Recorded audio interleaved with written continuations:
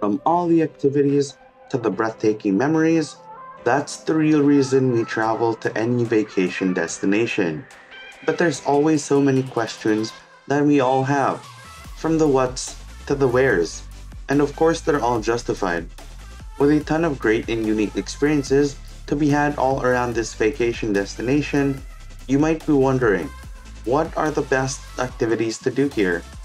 And we're here to answer those questions with our travel guide for Dubai. So buckle in your seatbelts, get ready for an adventure to Dubai. Dubai is this city from the future that is living in the present. With over 3.3 million people living in the area, you will be surprised that roughly 85% of those people are expatriates or immigrants. The city has everything from the highest forms of luxury to the tallest building in the world.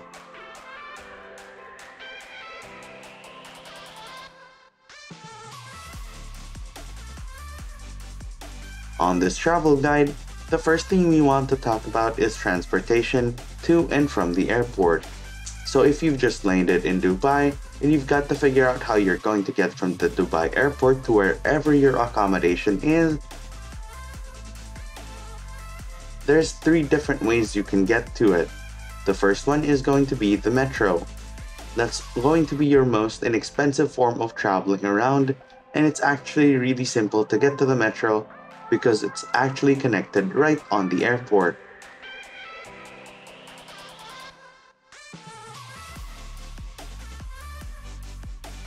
The second one is actually not much more difficult, so go ahead and hop in a taxi or a Kareem. A Kareem is basically like an Uber, or you could also just go get an Uber, but Ubers are usually going to provide a higher end car, so you'll end up paying a bit more than you normally would for a Kareem.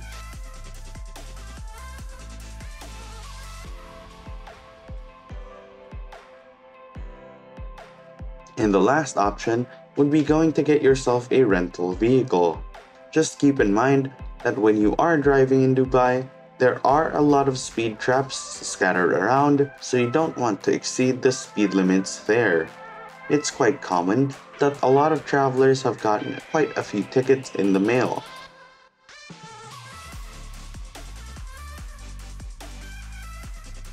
Gas is very cheap though, especially in the United Arab Emirates. So the nice part is, if you're doing a rental car, you won't spend too much money on gas. In general, transportation around Dubai is actually quite inexpensive because of those fuel prices.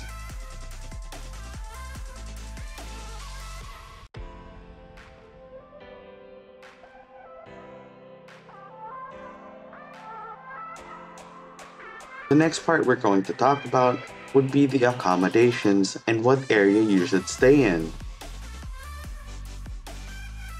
So the main locations you'll want to stay in Dubai would be, first off, somewhere close to the Dubai Marina. The Dubai Marina has so many spots that open up to you when you're close by. From the many beautiful lookouts, amazing views, tons of restaurant options, and just a great way to have a memorable stroll around town.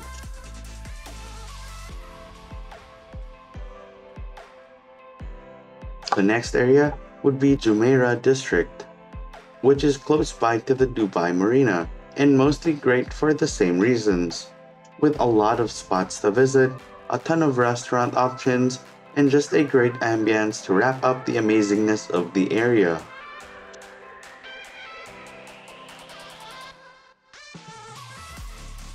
The third area would definitely be considered an amazing hotspot for tourism, and that would be the Business Bay.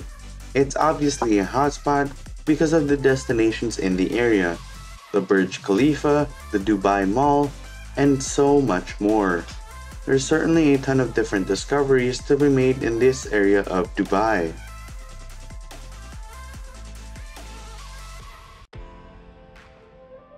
And the final area would be Palm Island.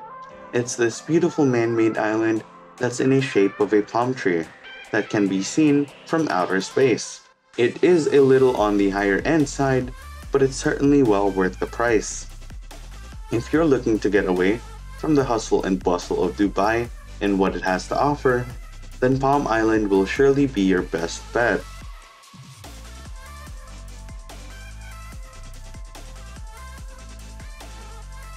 For the types of accommodations, more often than not, there are always going to be high-end hotels in the area. Airbnbs are an amazing option because of the entire apartment style of living arrangements. And there are some Airbnbs that are relatively high-end but are moderately priced, depending on what you're looking for. But for the more budget side of accommodations, hostels are such a good option, with some of the hostels not even feeling cheap. There are quite a few phone apps that you will probably want to download before you get to Dubai, mainly because they're just going to help you so much on your travels in Dubai. The first one would be Careem. It's the Uber of Dubai with more moderately priced travel rates, mainly because Uber offers higher end vehicles, so it'll obviously cost you a bit more. You can also get yourself Careem bike rentals so that you have the option to rent bikes scattered all over Dubai, with stations scattered all over Dubai, which is a good way to stroll around town. If you have plans to visit the Dubai Mall, be sure to get yourself the Dubai Mall app. The Dubai Mall is actually the biggest mall in the world, so getting lost isn't that embarrassing. If you download the Dubai Mall app, you'll be able to find the store you want to go to and even give you a walking GPS with directions to get you where you want to go without all the hustle and bustle. For public transportation information, the RTA Dubai is your best bet. Whether you're taking the metro, buses, or anything else for that matter, you'll be able to find schedules and information in the app to help you get around easier. Food and dining in Dubai will never be a problem. With so much options from the high-end restaurants in the Dubai Marina to the local street vendors out and about, there's always something for everyone, and you will never run out of options to grab a bite to eat, savor, and enjoy. With what to do in Dubai, there's nothing short of an amazing experience in the area, with luxurious activities up as an option, with so many of them being adrenaline-fueled and unique for every traveler who visits. Whether it's ziplining at the longest urban zipline in the world, or taking a helicopter tour around Dubai. You can even go skydiving over the famous Palm Island. The list is endless, and everything is just remarkably spectacular. For beach bunnies, you're not forgotten as well, with Dubai being packed with beaches for days, built right on the water with warm weather all year round. There are also day trips that you can partake in outside of Dubai. Further out in the desert is Abu Dhabi. Roughly a 2-hour drive away from Dubai, you will have no problems of what you can do in this getaway destination. For travelers that need a co-working space to get a bit of work done, there are a ton of options. With some of them offering the restaurant-style co-working space, and some that are just offering purely a co-working space, and there are quite a few that are actually free.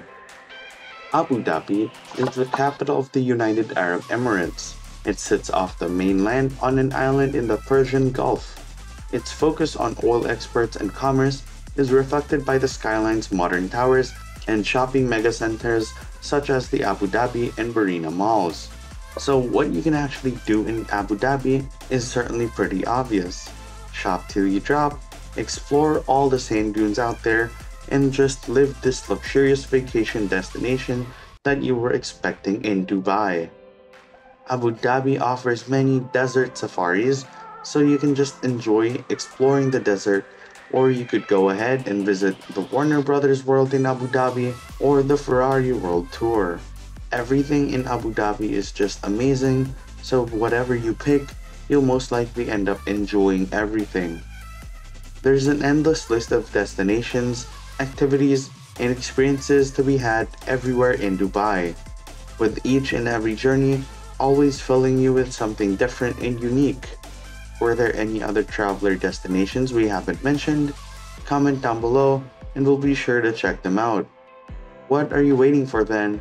Gather your travel buddies, buckle in your seatbelts, and get ready for an adventure. And with that, until next time.